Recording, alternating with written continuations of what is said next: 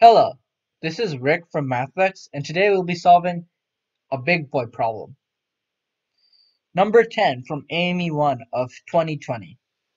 Now compared to most of the other AIME problems, this problem doesn't look that scary. Whereas other AIME problems typically have like a paragraph worth of writing and like 50 different factors to take account, this entire AIME problem consists of like 4 lines and a question. And it's for this reason on the test when I was taking AIME, I decided to attempt this problem. Unfortunately for me, it's still an AIME number 10, and it wasn't as easy as it looked. And even though I toiled through it, I still somehow managed to solve it.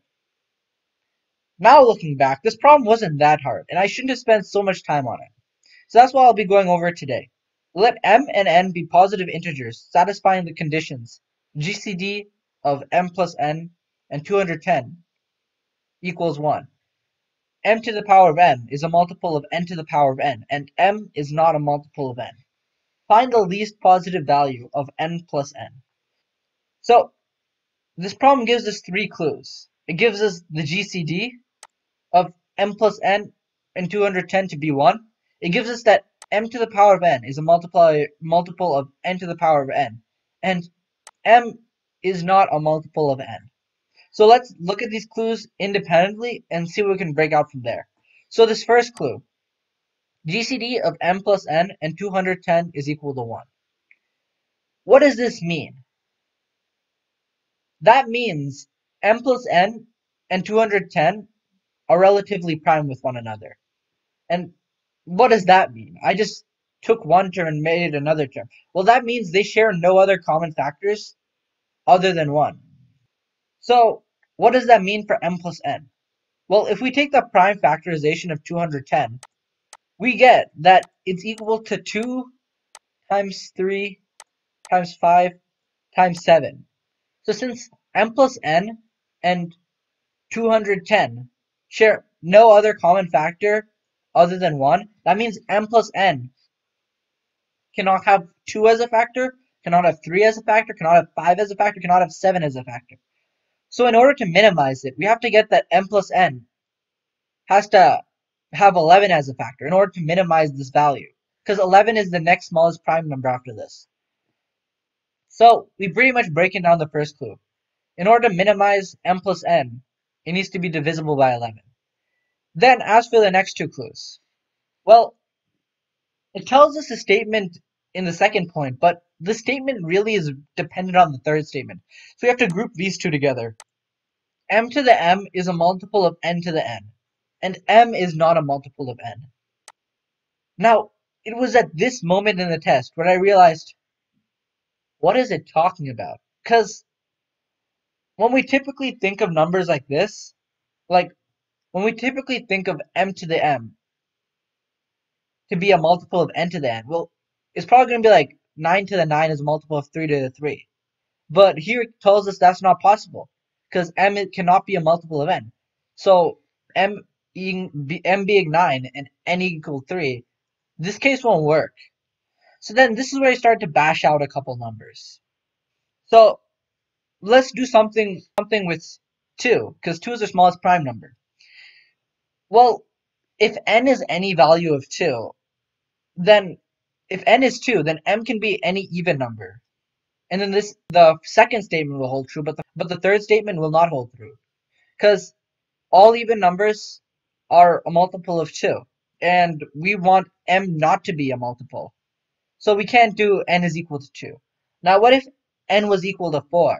Well then, if we get something like n is equal to 4 and m is equal to 10, then we see that 10 to the 10 is divisible by 4 to the 4. And how do we figure this out? Well, what is 4 to the 4? 4 to the 4 is merely 2 squared to the 4th power, which is 2 to the 8th.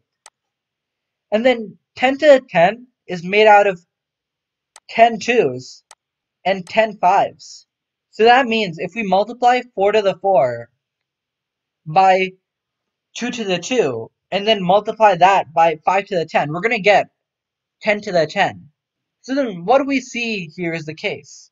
We took a basic number and we kind of just squared it, and we saw that we made a number that was basically made of only one prime factor. In this case, 4 to the 4 was only made out of 2's. And then we compared it to a number that would normally not be divisible by, but because it was raised to such a high exponent, it made up for the one prime factor that we wanted. As well as that, it had some other prime factor that didn't really matter in this case. So let's do the same thing, a similar idea with that, except with our smallest factor, in this case, 11. So if we put 11 down as a value of n, then that obviously won't work, because in order for m to the m be a multiple of n to the n, m to the m has to have 11's in it. But if m has an 11 in it, then it's automatically a multiple of 11, which in this case is n. And we don't want that to happen. We don't want m to be a multiple of n. So instead of 11, let's put an 11 squared as n. Well then, that means that n is equal to 121. So that means that m has to be multiple of 121 to the power of 121. Let's convert this back down to 11 so we can understand how many 11s we need in this. 121 is 11 squared. So then just by multiplying 2 by 121, we get 242. Because that's how exponents work. We multiply when they're in parentheses of each other. We get m to the m has to contain at least 242 11s. So that must mean in order for m not to be a multiple of n, m can only contain 111.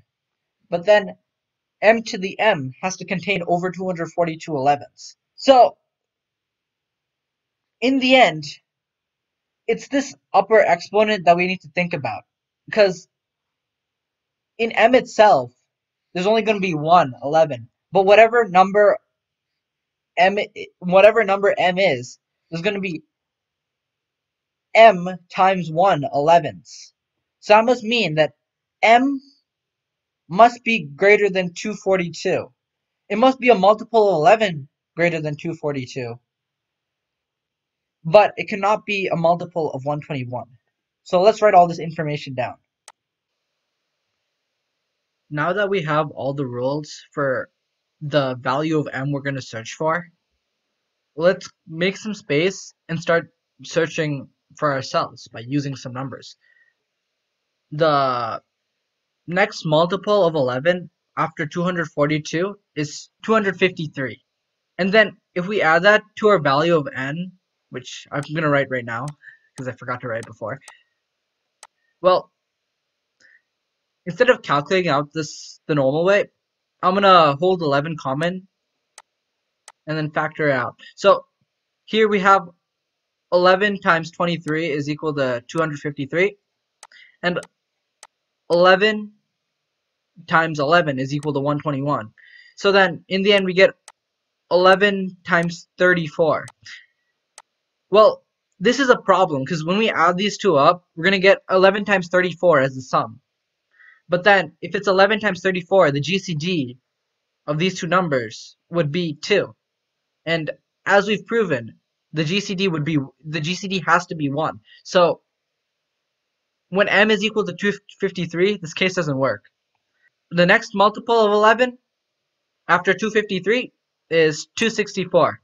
So once again, when we add it to 121, we hold 11 common. We get 11 times 24 to get 264, and then 11 times 11 to get 121. So in total, we get our sum to be 11 times 35. Once again, this is a problem once again, because then the GCD of m plus n and 210 would be 35. Because then it would also be a multiple of 5 and 7. This doesn't work because we want it to be 1. So we keep on doing that. 275 next, plus 121. We hold 11 common, get 25, plus 11. This time we get 11 times 36, which once again has too many factors. 36 has factors in 2 and 3. It doesn't work, because then the GCD would be greater, it'd be 6. So we try once again. 286, because that's the next multiple 11 after 275, plus 121.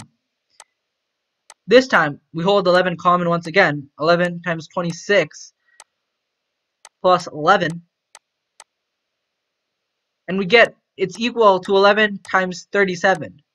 We need to worry about. And if we multiply this and we take the GCD of this m plus n and 210, we're going to get 1. Because this number has none of the factors that 210 has. It has 11 and 37. 210 has 2, 3, 5, and 7. So then we see that 286 is our multiple 11 that we were searching for m. And then in order to minimize it, we took our value of n to be 121. So we get our m to be 286 and n to be 121. Adding it up, we get 286 plus 121.